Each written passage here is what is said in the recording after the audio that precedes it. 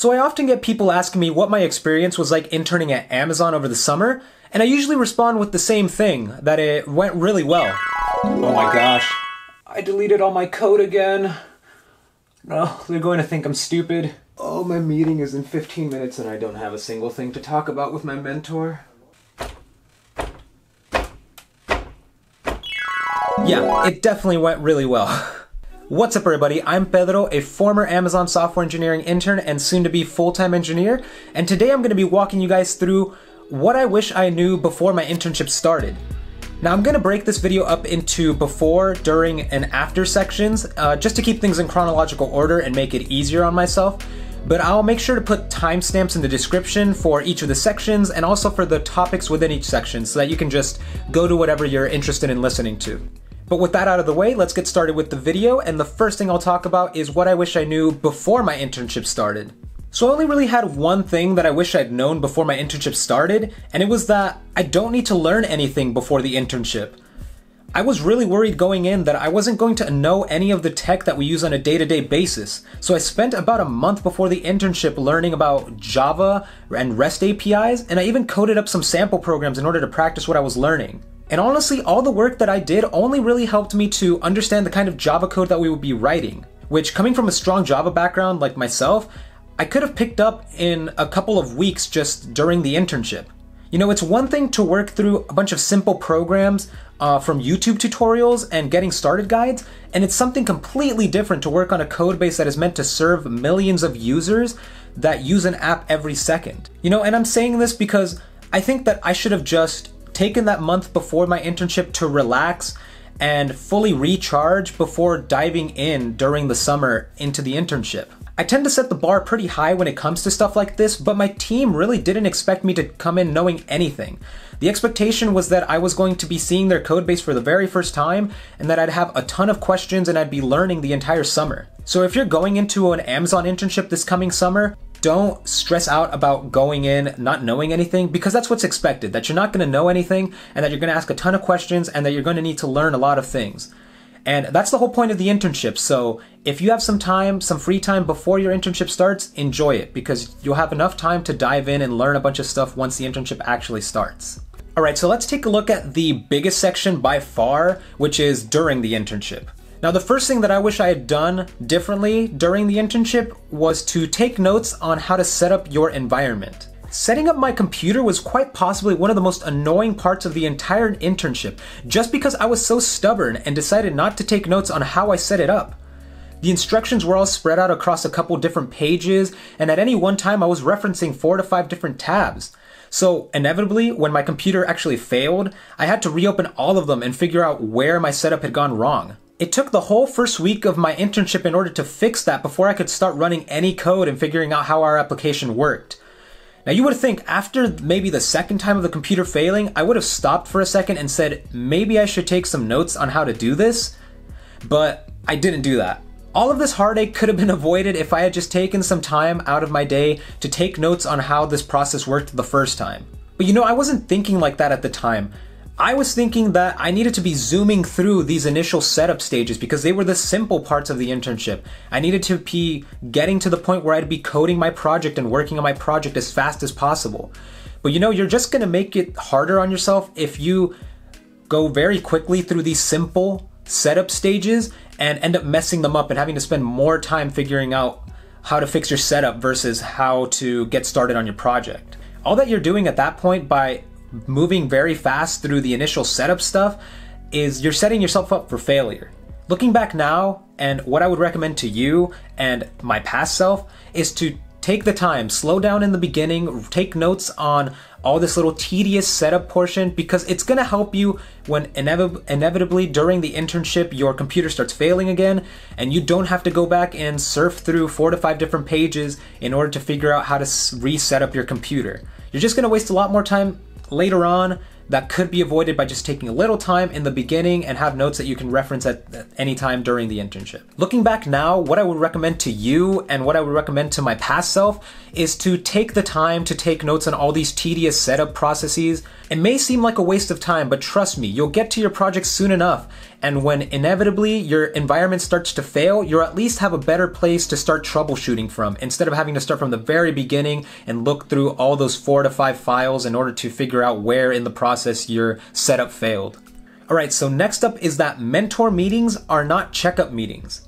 This was my greatest fear going into the internship because I had never had a job where I had daily mentor meetings or group team meetings where we had to discuss our work. I had only previously worked in fast food up to this point, and all that the managers did there was check the inventory and talk to complaining customers. So you can imagine the worry that I had about thinking that my mentor or my manager was going to think that I was dumb for asking so many questions, or that they'd be thinking that I was slacking off. But guess what? That didn't happen. There were days when I had a ton of questions and a lot of code that I wanted my mentor to take a look at, and we spent the entirety of the meeting just going through all of this. But there were also days where I had just started a new part of my project and I didn't have any questions to ask or any code to look at. I didn't get questioned about why I didn't have any questions or I didn't have any code to look at. Instead, my mentor just let me cut our meeting short, and he said if I needed help later on during the day, that he was just a quick call away. He wasn't waiting for me to slip up, and nor was anyone else on my team waiting for me to slip up. They were all very helpful, and they just wanted to see me succeed. And if I had known that before the internship had started, I probably would have saved myself a lot of unneeded stress. Also, I just found out that my mentor actually subscribed to my YouTube channel, so Spencer, if you're watching this, thank you for being such a great mentor and helping me out throughout the entire summer. And while I have this like button up right here, let me remind you to smash the like button and to subscribe for more Amazon, college, and tech-related content being uploaded to my channel every week. And make sure to go check out my other Amazon internship videos, which I will put a link to probably up there. Yeah, feel free to check those things out if you are interested in learning more about Amazon and my experience there. Alright, but now back to the video. Alright, so back to the next thing that I wish I knew before my internship, and that is that you should ask questions even if you think they are dumb questions. I feel like this is something that people say about everything from school, relationships, to work, but it's really hard to put into practice. And I'm no exception to this. I always tell myself that I'm not gonna care what other people think and just say what's on my mind, but I still find myself kind of holding back and not asking the questions that I really want to ask. I got a lot more comfortable asking my mentor questions pretty quickly just because I saw him every day and I always talked to him, but it took a little bit longer to get comfortable with the rest of my team. Yeah, I just didn't want to bombard them with questions of like, do you know what class stores this data?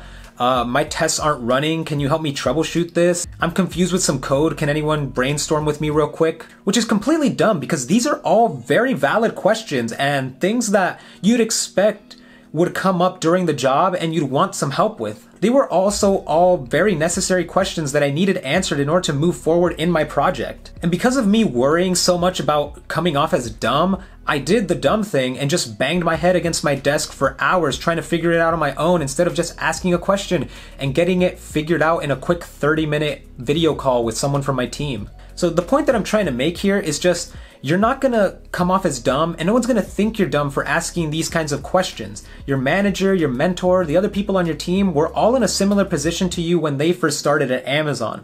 So they completely understand the position that you're in, trying to figure everything out and get accustomed to it and just be able to move forward with your project. They understand that you're gonna need some extra help, so you may as well just ask them questions and not think that you're gonna come off as dumb, because you're not. Don't think that you have to work even if there is no work to be done.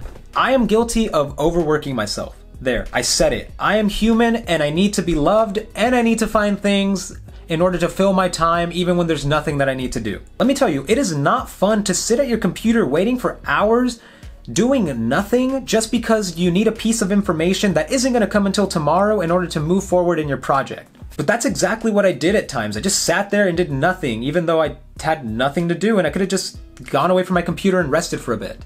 So don't do that. Don't waste your time just sitting there doing nothing. Like, looking back on it now, what I wish I would have done is to use that extra time to relax, to get out of my office space and go exercise a bit more, or to be proactive and plan for what I was going to do the next day once I got the actual piece of information that I needed. Like, all of those are much healthier things to do than just sit at your desk, banging your head, not doing anything. You know, this isn't a 9-to-5 job where you're expected to stay at work until you've worked your 8 hours. Like, if there's gonna be days where you have a ton of meetings and a ton of code and you're gonna work the full 8 hours, and that's fine. But there's also gonna be days where there isn't much to do, you're waiting on information, you're waiting on another team to give you something, and you're probably not going to end up working the full 8 hours. And that's completely fine. No one is going to think that you're lazy or unmotivated for working less hours, as long as you are productive in the hours that you are working and you're getting your work done. So feel free to take full advantage of that. Be productive and be focused when you have the information and the tools at your disposal. But when it's a slow day and you don't have much to do, take advantage of that as well. Make sure to rest, get refreshed so that you can start tackling the problems the next day or later, fully refreshed and ready to go to focus again. And the final thing that I wish I knew about during my internship is that, God, I feel like I've been talking for so long. It's okay to make a mistake, just get help right away. I'm not ashamed to tell you guys that I made many mistakes during my internship. I deleted my whole project off of my computer twice, because I entered the wrong Git command. I submitted incorrect code reviews the first couple of times where I sent either the wrong code or no code at all. I even forgot in my final presentation to write down some key metrics that I knew were going to be asked about during the presentation, and I didn't have anything to talk about during the presentation. And guess what? I'm still going to be an Amazon software engineer in the summer. I know it can feel awful to make mistakes, but realize that a mistake only remains a mistake if you never learn from it. You know, and the best way to learn from your mistakes is to reach out and ask for help from your mentor, your team, or your manager. You know, it isn't going to be the first time that they have to help an intern because they accidentally deleted something using Git, that they accidentally sent a code review incorrectly. Like, none of this stuff is new. They've experienced that before, and they're not going to judge you for it. If anything, they're going to be really happy that you reach out for help before making the mistake, because it's going to show that you're proactive in trying to prevent these kinds of things. You're going to end up being a lot more productive member of the team because you'll learn how to troubleshoot those things. And so the next time something like that comes up, you'll be able to fix it for someone else or for yourself. And that's going to mean less work for your team. So ask your questions, reach out to your team, and don't sit for hours trying to fix something that could easily be fixed with just a quick 30-minute call to a team member. Don't waste your time. All right, so for after the internship, again, similar to before the internship, I only have one thing for this section, and that is that it's okay to reach out to your manager or your mentor for advice after the internship. So this is something that I didn't take full advantage of. Like, your manager, your mentor, and even certain members of your team are very good references. Not just for, like, if applying to a later job, but also for yourself to figure out what you did well during the internship, maybe something that you struggled with during the internship. Like, these are all normal things to ask for after an internship, because you've essentially worked at a job for about 3 months, and you have to know, like, what you did well during the job and what you didn't. If you ever want to grow and get better and possibly actually get a full-time job in the industry or at Amazon. You know, I wish I had taken more advantage of this. Obviously, I got the full-time offer, so I know I did well, but I wish I had been a bit more proactive about asking stuff that I could improve upon, just so that once I go into being a full-time engineer, I'll kind of know what I need to keep in the back of my mind of, like, I need to improve upon this while I'm working here. But yeah, also, in terms of adding, like, Amazon internship onto my resume, talking to your manager, your mentor about, like, how you can put the stuff that you did during the internship into words and fit it into a small section of your resume is also super beneficial and something that's completely okay to do. So if that's something that you want to do after your internship, if you don't want to go back to Amazon or you're hoping to apply to somewhere else, definitely ask your manager, your mentor, or some of your team members for help putting this information onto your resume. Because, yeah, that's completely fine, and they would understand that you would want to get help with something like that. And that's it. That is everything that I wish I knew before starting my Amazon software engineering internship. I feel like I've said a lot, and yet I feel like I haven't said anything new, but hopefully you all found it very helpful if you're planning on starting an internship at Amazon soon, or you're planning to apply sometime in the near future. Feel free to learn from my mistakes and remember to have a good time. It really is a fantastic experience, and it's a great way to make a lot of money in the process too. If you want to hear more about my Amazon internship experience, such as how much I got paid, what project I worked on, then feel free to check out this video right here. Or if you'd like some tips on how to pass your Amazon interview so that you can apply what I've talked about in this video, then feel free to check out this video right over there. Again, don't forget to subscribe, and I will see you guys in the next video. See ya.